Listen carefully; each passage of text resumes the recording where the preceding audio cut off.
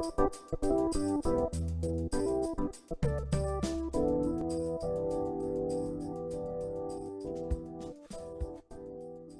you've never listened to any of these interviews, or usually cut out early, please listen to this one all the way through. There's a message at the end that's really important for you to hear. If you've never heard of David Grossman, Lieutenant Colonel David Grossman, retired, but you're in the military or any sort of law enforcement, you're not doing yourself any favors. He's the one who gets a lot of credit for developing the idea of law enforcement and military folks and other emergency services as sheepdogs. He's also the author of several notable books, among them On Killing, On Combat, and Assassination Generation. If the reading list seems a little morbid, it's because after serving as a sergeant in the 82nd Airborne Division and a number of other responsibilities, he became a professor of psychology at West Point. His books and many of his lectures and training focus on the body's response to extreme conflict and danger, including killing during combat.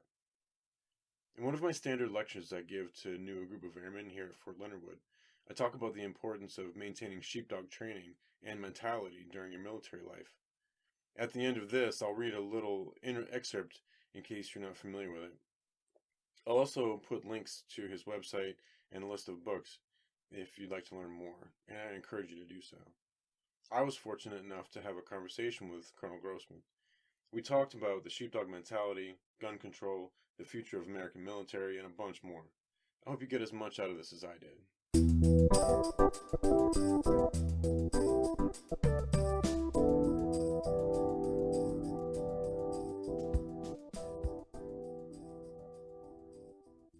Hey, Sean.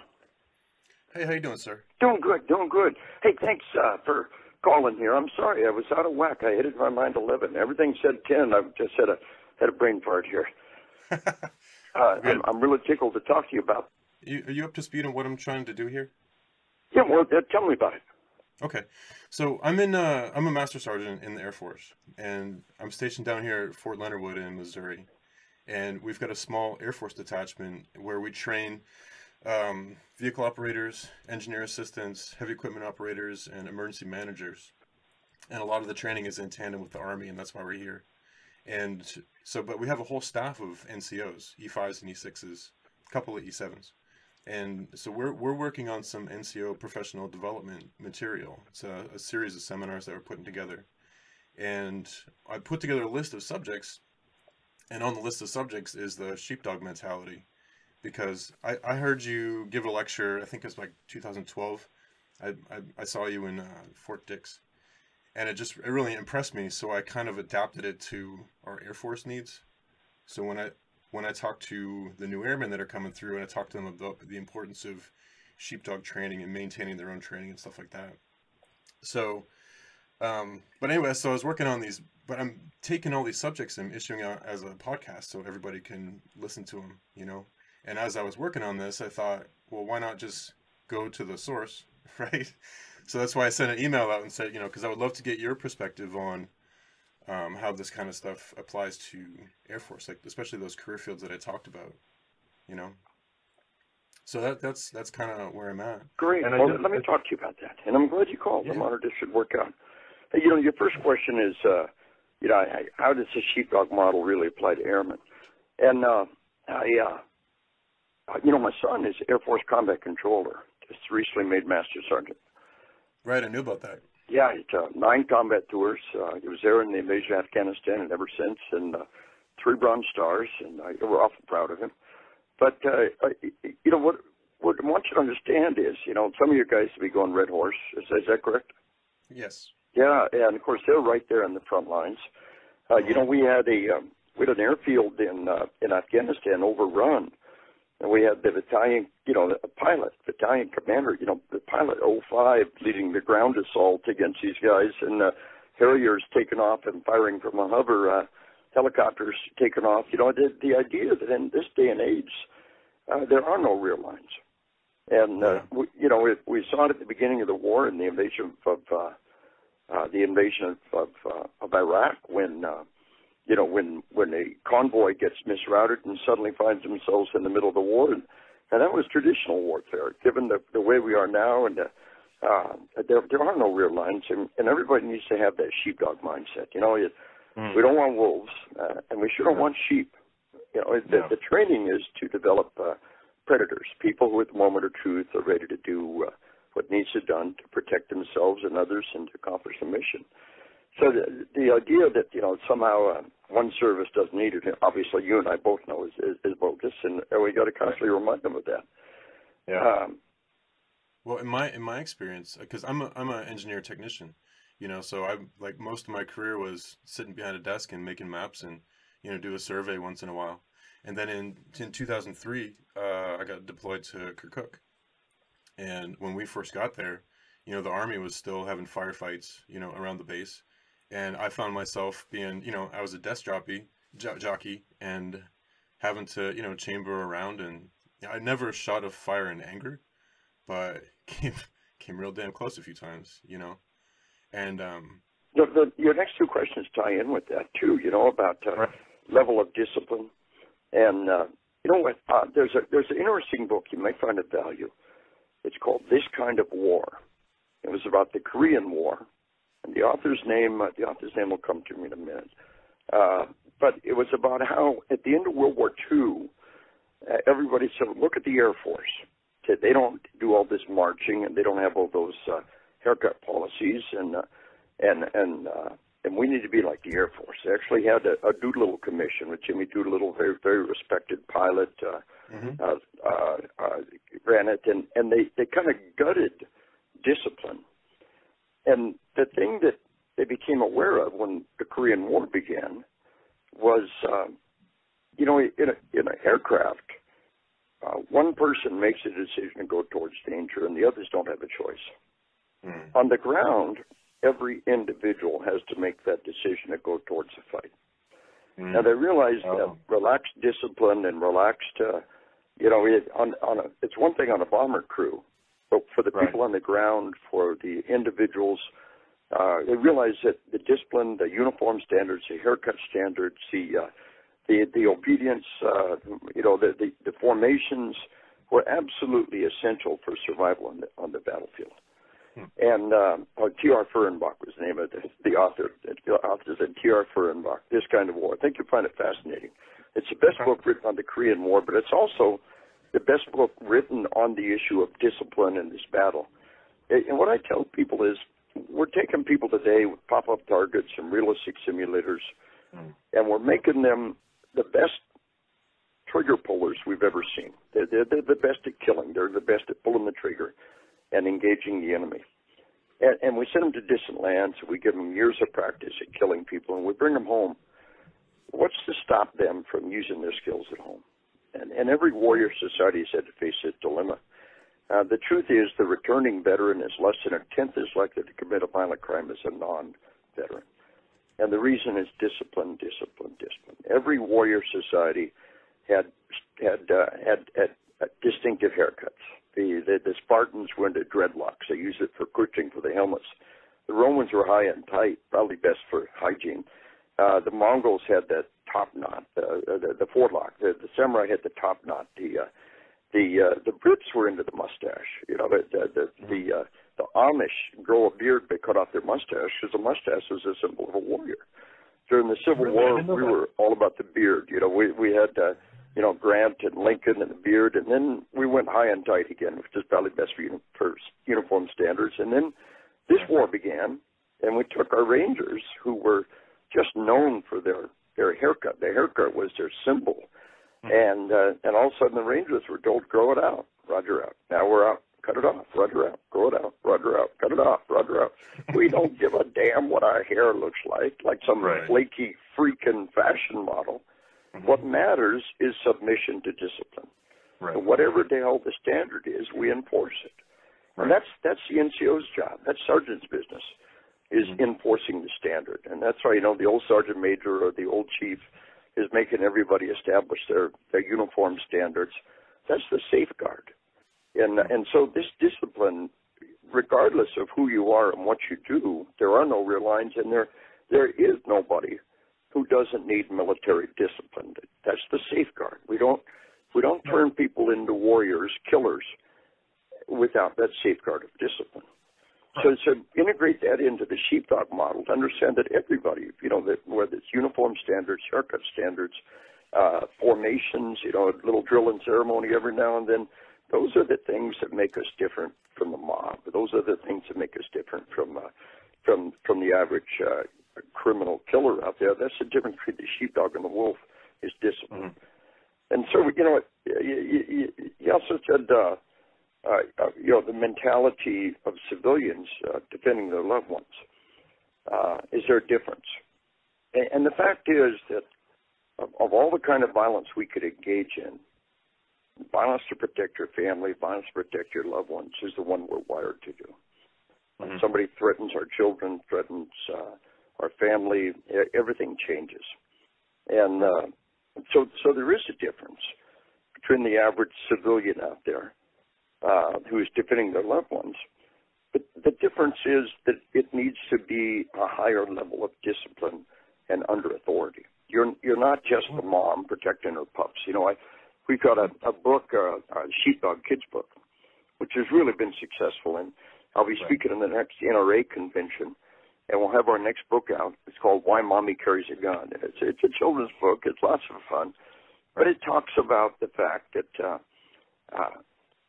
we protecting our family is what we're wired to do. For those who have to travel to distant lands and inflict violence on others, the safeguard again comes back to discipline and training, and we can't ever back off on that. It's really the dynamic again of discipline. Is the difference between the sheepdog and the wolf, or the sheepdog and the sheep. Please go ahead. Oh, I was going to ask about one of the other questions I sent you before is that as I was researching some of your work, I came across a couple of websites that are just really, really critical of the sheepdog mentality, because they say that it's not just uniformed services that adopt that, but anybody. We're Americans, we have the Second Amendment, so if you want to defend your family, then you should, and the sheepdog mentality should apply to everybody. But my contention is that, well, that may be the case. I think there's a difference between the sheepdog who wants to protect, his or her immediate family and loved ones versus someone else who says, I care about my community and I care about my society, and I'm going to step up and put on a uniform so I can even protect people that I don't know. Am I on track with that, do you think? Absolutely. One guy, it's just a metaphor. The model's just a metaphor to kind of wrap your mind around, to reflect the reality. But one guy said that, and I think he really did well. He says, at home we have the sheepdog, overseas we got the wolfhounds. They're actively hunting the wolf. And that's not a bad way to look at it. There is a difference between the two. If you want to talk in terms of wolfhounds, that's not a bad way to look at it. We really do need to have that warrior mindset, that sheepdog mindset. Every single person in our armed forces has been through basic training, has fired a rifle, knows what to do in the front lines. The Marines say every Marine is a rifleman first. And in the modern battlefield, at least you've got to acknowledge that every single person is a rifleman, maybe not first, but second. Whatever their primary job is, they've always got to be able to grab a rifle and roll out the door and defend themselves and accomplish the mission. So I think you're absolutely right. I think maybe the second Sheepdog Kids book will placate some of those people who, the sheepdog model wasn't intended to leave out the American citizen by any stretch.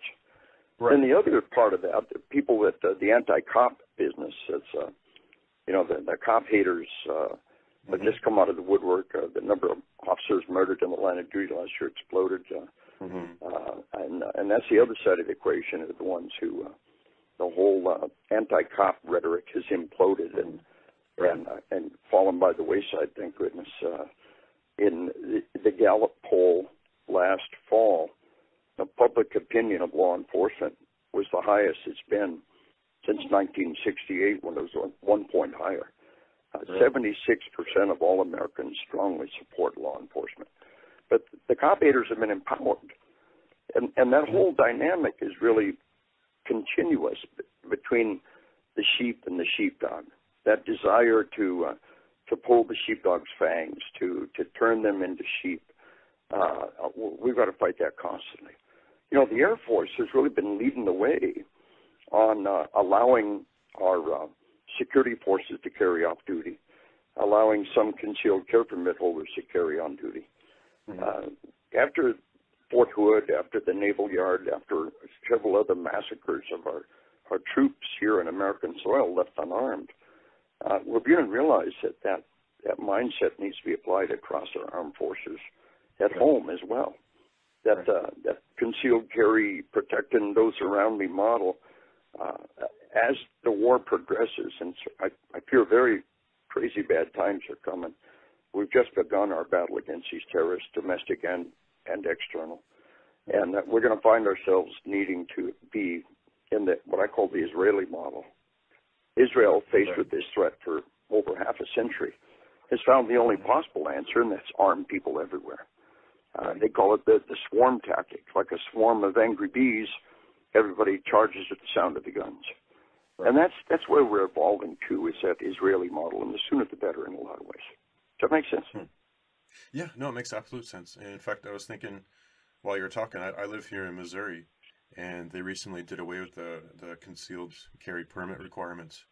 So, and I got to tell you that I tend, in my politics, I tend to lean a little bit to the left, more like a classical liberal than like, I'm not a psycho social justice warrior burning stuff down, obviously, Liberal, with the original meaning of the word, yeah.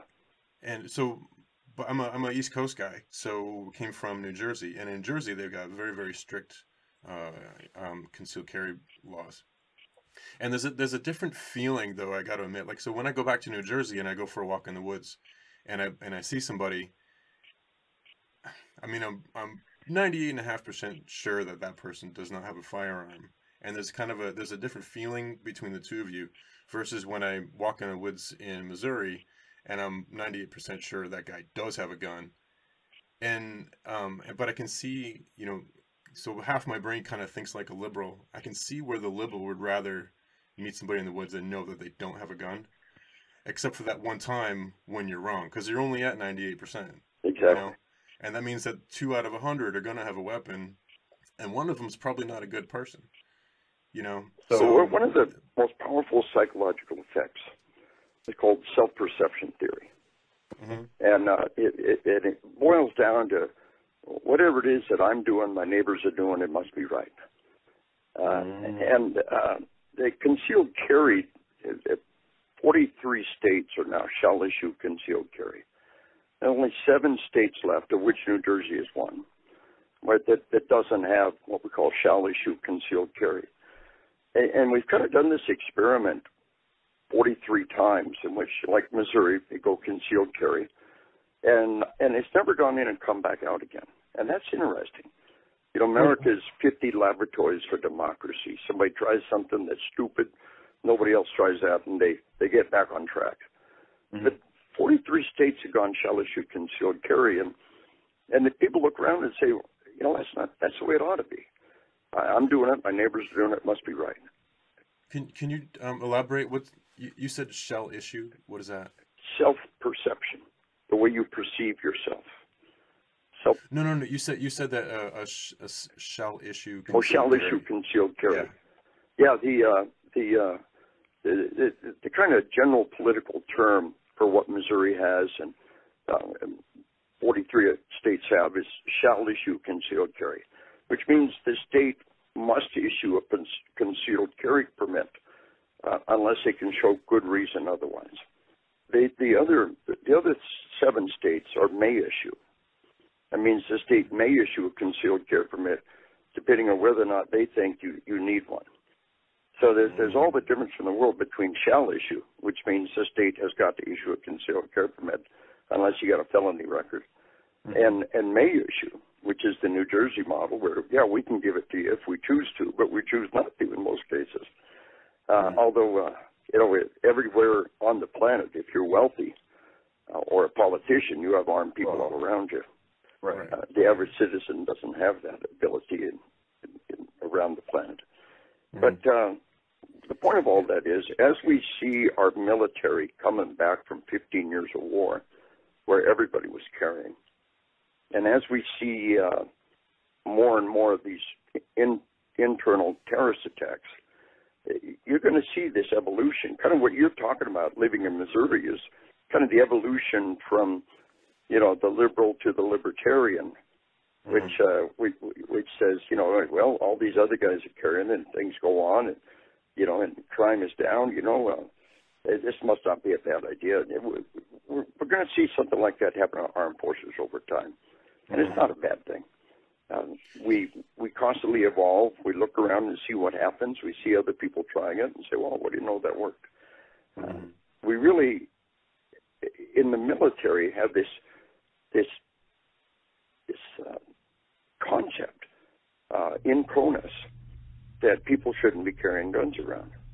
And changing that perception on our bases has been essential, and it's happening.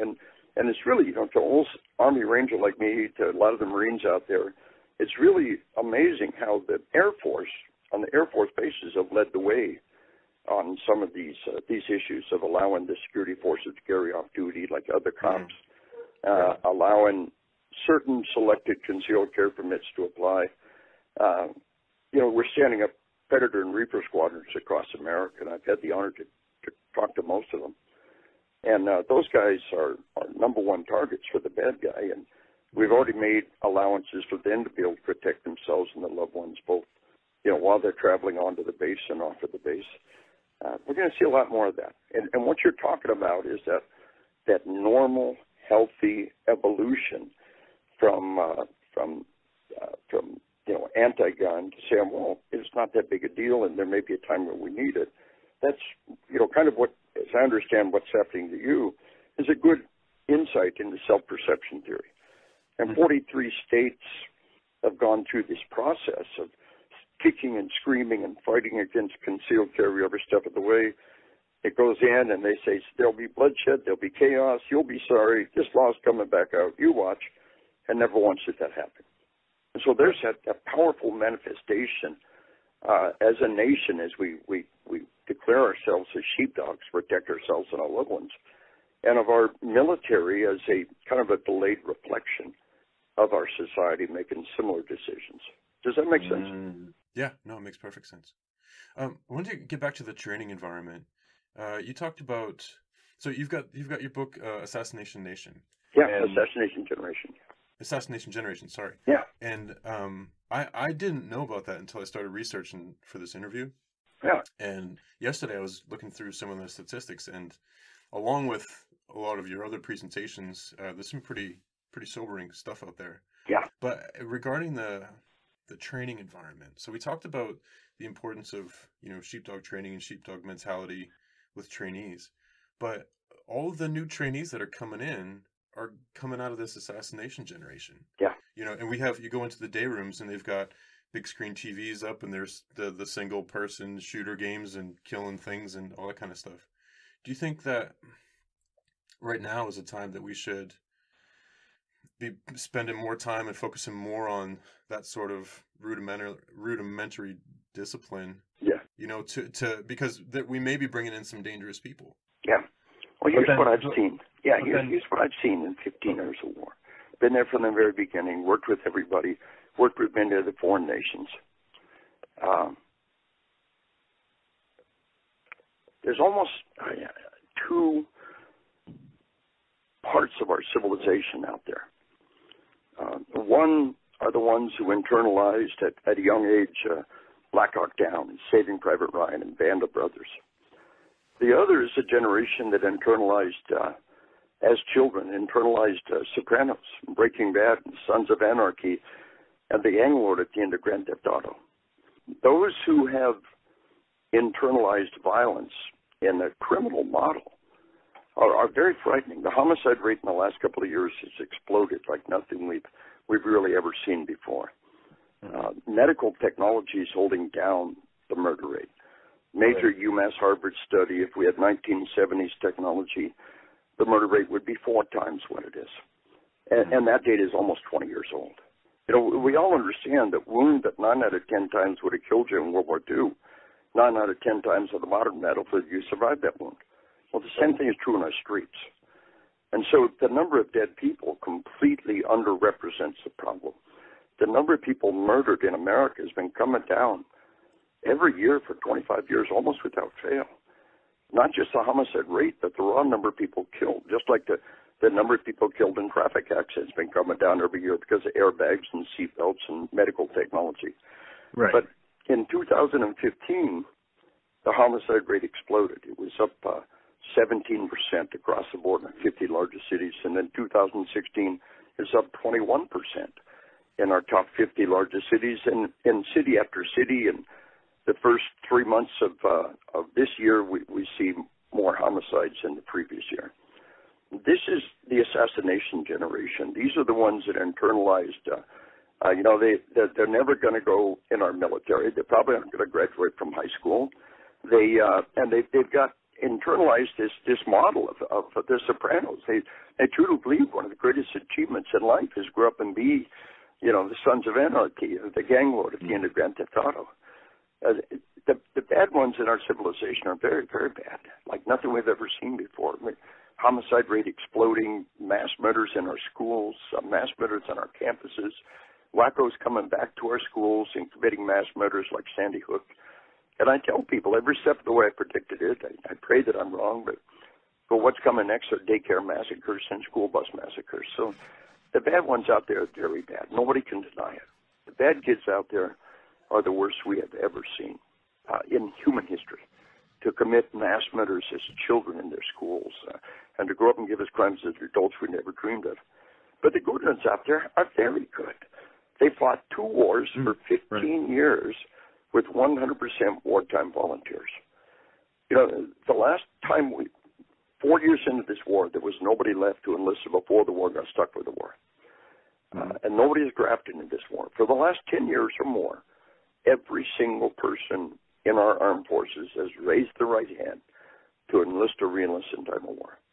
The last time we fought a war with 100% wartime volunteers was the American Revolution. We've always had, like 1812, we had people enlisted before the war, got stuck with the war. Those were all gone in the first 4 years of this war. For the longer wars, we always had the draft. So, when we look at the assassination generation, the good ones are very good. They're magnificent. They're under discipline. They're under authority. They focus their energy in a socially acceptable manner, and when we need them, military and law enforcement. And the bad ones out there are very bad. The good ones are very good. Bad ones are very bad. And it depends to a large degree on which model you've internalized. And so if we've got a game where we're the good guys, it's one thing. If we're playing Grand Theft Auto 5, timeout. That's a different factor completely. Are you internalizing that model of killing cops and committing criminal acts? I think there's all the difference in the world between violent video games, and we try to make the point in the book where you engage in criminal behavior, or games where you're in socially structured positive actions, which is law enforcement or military. Does that make sense? Yeah, no, it makes a lot of sense. It does make a lot of sense. As you were talking, I was thinking about an airman that I met the week before, and he was 18. And, I've been in the service for almost 23 years now. And, so I've got 2 children that are older than he is. Yeah. But it kind of dawned on me as you were talking that, like, his only view of the world that he's always seen, since he was able to see that there was a world outside of his own little, infant brain, has been war and conflict and, all that kind of stuff going on overseas. So yeah, that's a sobering thought. I mean, longest war in American history with no end in sight, really. Although a better comparison is the Cold War, which lasted almost 50 years and across generations. Right. And that's really an analogy of what we got. This is a long-term war between civilizations. And in many ways, I think Europe is doomed. If you ever want to visit Europe, do it now, because a decade or 2 from now, it's going to be a war zone. They have a negative birth rate. The Arabs have flat told them in a generation we're going to own you. Any society with negative birth rate has kind of been a slow death spiral. And then, if you had to have impoverished people to the south of you. You know, we really lucked out with Latin America. You know, your basic, you know, Mexican has got similar religious values and has got a good work ethic, and they're just good people across the board. You know, you compare that to what's lying to the south of Europe, and that's a very scary thing. And unless, you know, Europe may get a El Cid, you know, they may get a Napoleon, they may get a Hitler, and, they may just go down with the whimper. But it's going to be bad. And the point of all that is that this is a long war between civilizations, and Islam is a portion of Islam, certainly not across the board, but a sizable portion of Islam, is challenging our civilization for existence. Right. And this is a long, desperate war for survival, and we need our warriors. We need our sheepdogs to carry us through these times. Disciplined individuals who will use their authority and their skills and their tools appropriately on the battlefield, and then bring them home, and not be any more of a threat to society than any other citizen. And hopefully, demonstratively, they've been better than the average citizen when you take that veteran and bring them home. Yeah, no, I agree. One of the other things that we talked about in some of the other podcasts, and it's a subject that comes up a lot, is that we're in the Air Education Training Command. Yeah. And there's a tendency these days, especially with the newer generations that are coming up, that political correctness kind of takes a front seat sometimes, or it feels like that. Yeah. And in my experience, if you just maintain basic professionalism, you know, then you don't run into the other issues, you know.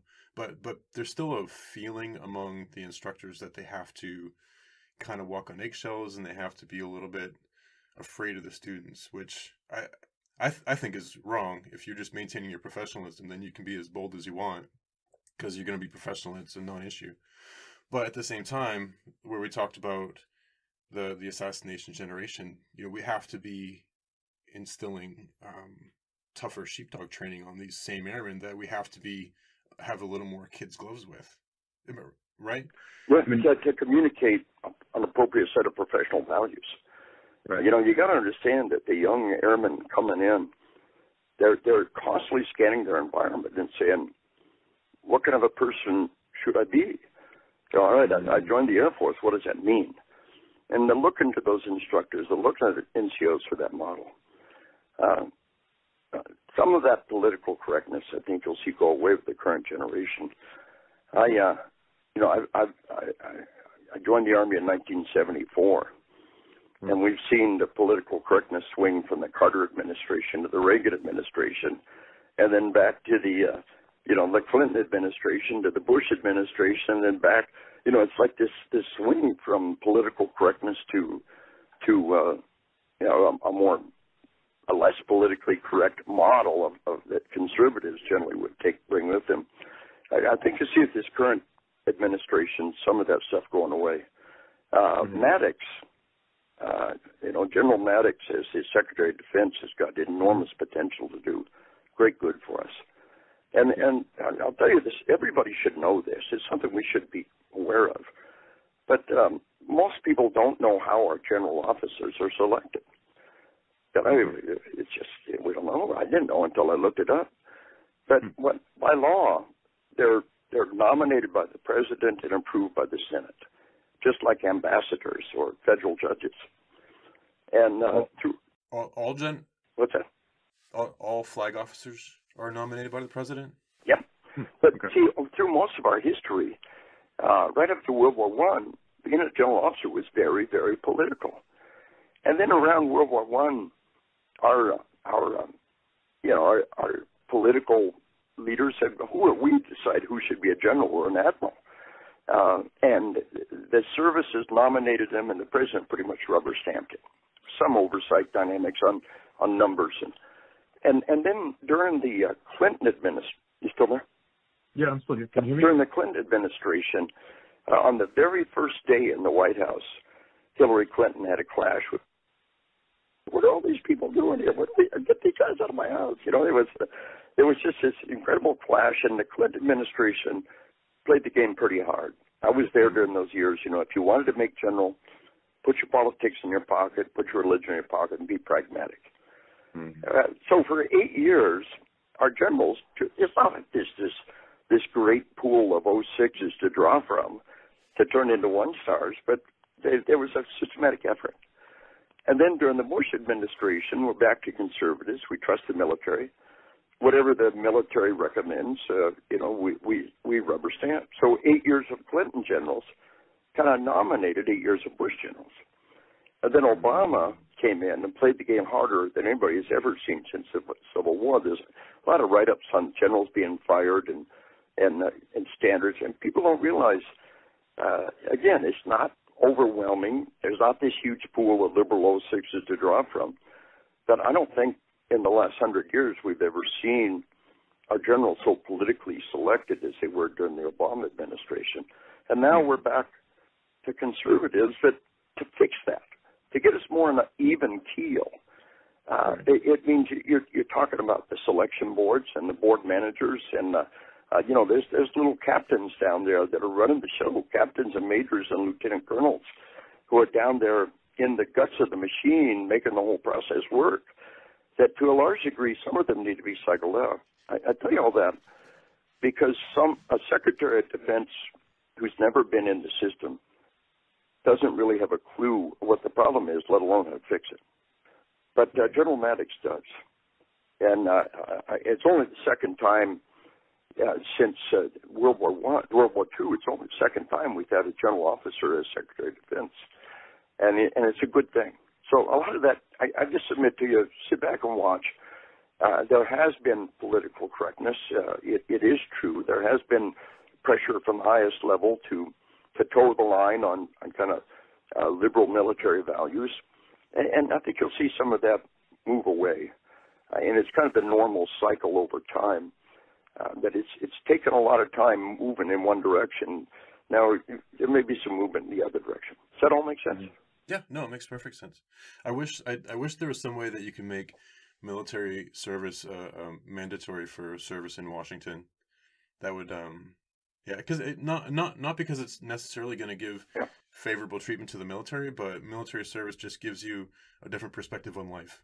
Yeah. Than somebody who's just an attorney, you know, or just a businessman. I don't want to say just a businessman, you know, because they fight their own battles, but yeah, it's a unique breed of folks, and I wish we had more. You know, I think you'll see a time. You know, I remember when Elvis Presley was the biggest star in America, and he was drafted, and he served 2 years and went back out, and it was all a very good thing. But I think you may see that return. The problem is that in the current military, 2 years is not enough time to really make anybody usable. You know, for you know, my field of knowledge, an infantryman, once you got 2 years under your belt, you're just barely able to make a major contribution to your squad on the battlefield. So 2-year draftees were of limited value. But during World War II, the Canadians, volunteers were sent overseas. Draftees were used internally. They did not make anybody go to war. They made people be parts of the military. They had the draft. But they did not make them go to war unless they volunteered. And I could see us with the threat that lies in front of us. You know, it takes 2 years to make a good infantryman. Calling in artillery, calling in airstrikes, being able to set a Claymore mine. I'm thinking of all the host of skills that are needed. But I can train you a great big border. I can train you a great border patrol agent in 3 months. I can make you a hell of a cop in 3 or 4 months. And I think what you might see with the crazy times coming down the road is you might see a national service in which everybody will be in the service. They'll do their time. Either they volunteer and they go overseas, or they don't, and there'll be internal security, very much like the Israeli model. And you might see national service. You know, one of the problems is so many of them are overweight. We had secretaries of defense say obesity is a national defense challenge. Yep. But if we got them all in for 2 years, we could put them on a healthy lifestyle, and we could get their weight under control, and we could make a difference. And you may see a movement in that direction, but it will be slightly different. Just understand that, millions of 2-year draftees are of limited value to us on the current battlefield. But if we use some internally, you did national service. You worked in the local hospital. You worked, at the Vista or the Peace Corps. There are a lot of ways we could do national service. And you might see a lot of people just echoing what you're saying. And it's within the realm of possibility in our lifetimes. We may see that. Yeah, but I've been wanting that for years. Even like the National Park Service, and there's so many things that need to be done. Exactly, Border Patrol. Yeah, Border Patrol. That's a huge one. Yeah. Well, so we're at like right about 40 minutes right now. Yeah. And so I'm wondering, I'm probably about time to wrap it up. But I'm wondering. So you said that your son is he's a master sergeant, and is he combat controller? Yep. Wow, that's intense. I've known a few master sergeant combat controllers over the years, and just fantastic people. Just a lot of respect for them. Right now I work in civil engineering, but when I was an airman, I was a helicopter crew chief on the 53s, and spent a lot of time. That was during the Bosnian conflict. So I was down in we spent a lot of time down in Brindisi, Italy. And running those sorties down there, and worked with a lot of the special forces folks. That was when I got all my really great war stories from my first enlistment. But the one thing I do want to ask you though is, so I know you've had a lot of experience with airmen, with your son, and just people, just touring around the country. And every week I've got a new group of brand new airmen coming in. They're all bright-eyed and bushy-tailed and ready to go and eager to learn and become better airmen. Regarding the sheepdog mentality, though, if you could be a ventriloquist for a minute and just use my words, like what kind of message would you want me to get to the new airmen that are coming in? Well, I had the honor to go over to England a little while back, and they had the maintainers there. And I had a chief master sergeant tell me, he said, this new generation coming in are magnificent.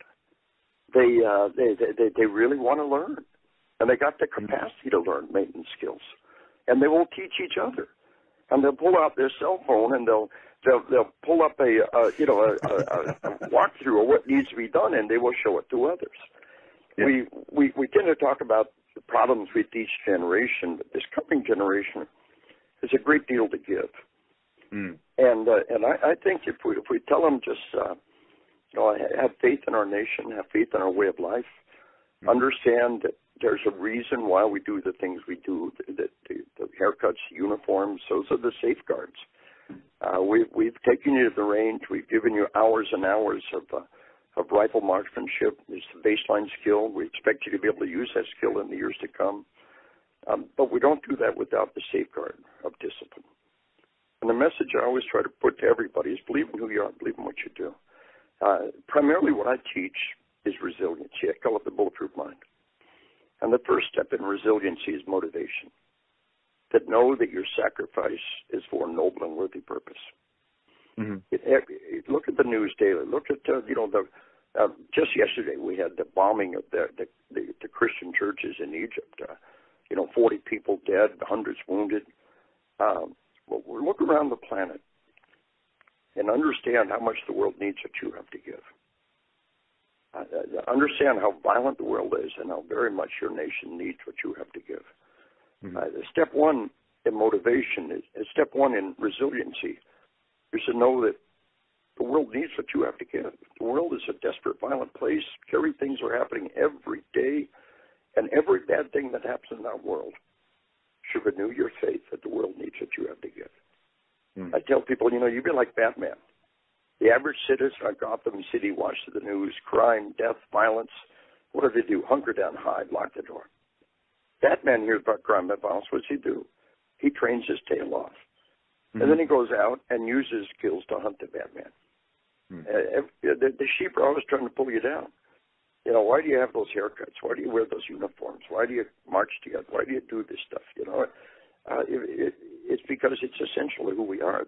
The sheep are trying to pull you down, but you got to believe in who you are. You got to believe in what you do.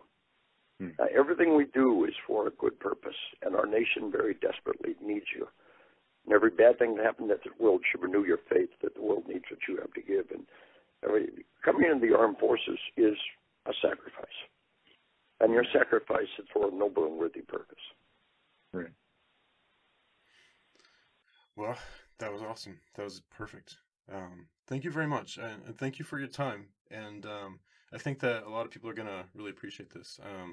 Like I said before, I will also put in links, because I just post this stuff on YouTube because it's free for now. I'll put in links to your website and to some of the books that you have available. Yeah. And lots of other resources. And to keep getting the word out. And I also want to just personal thank you for the work that you've done and the way that you've committed your life to spreading this word and keeping us safe, and to the military and civilians and everybody. And just a heartfelt thank you for everything that you do. And to you, my brother. Thanks for what you do. You've got an incredibly amazing group of Americans after 15 years of war. Our armed forces has never seen anything like this. When that generation who's never known anything but war is in the senior leadership positions, it's going to be pretty amazing. And so believe in who you are, and all of that right back at you. God bless and stay safe. Thank you. You too, sir. Cool.